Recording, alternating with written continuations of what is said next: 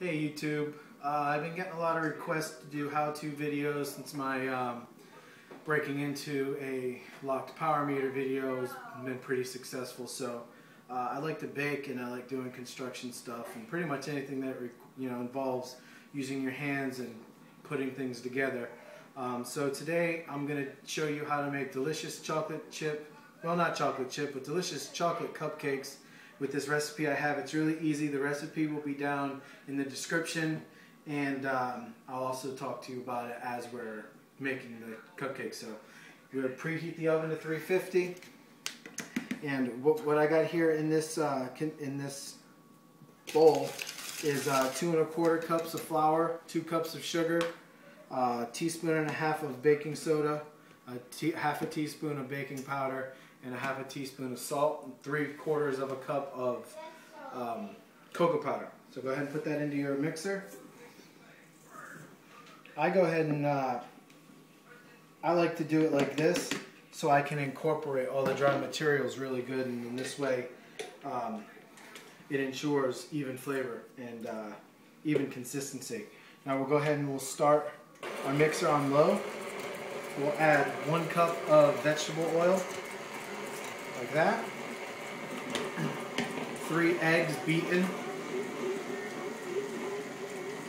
We'll add 1 cup of coffee. That enhances the flavor of the chocolate. And we will add 8 ounces of sour cream.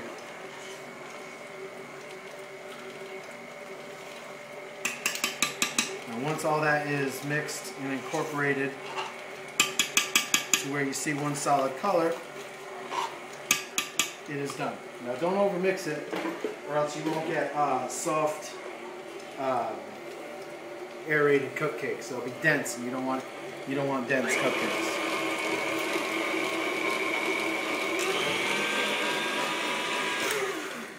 That's it, and that's the batter. Now what I like to do is I buy the double layer cupcake liners. They're foil and they're the parchment, and I separate them so basically I get 2 cupcake liners out of 1, and it saves you. I mean, even though they're inexpensive, sometimes I've had to bake a couple hundred of these at one time, and it's nice not to have to go buy a couple hundred cupcake liners. So I get this done, and then we'll fill them up.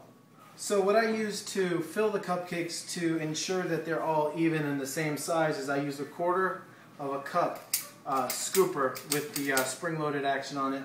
It makes it really easy. And then I just tap it, and then I fill it, and it's that easy. So we'll go ahead, and this recipe is supposed to make 36 cupcakes, but I never get 36. Maybe I overfill them. I don't know, but I don't know. I don't get 36. I get about 30, and it's that easy. See, don't have to worry about filling a bag and piping them in. You just use this scooper, and then put them into the oven. 16 minutes on 350, and that's it. And then I'll show you how I ice them when they're all done out of the oven. Okay, so you can see here that they're done. They're out of the oven. There's more over there. My son already took one out of the pan, but that's okay.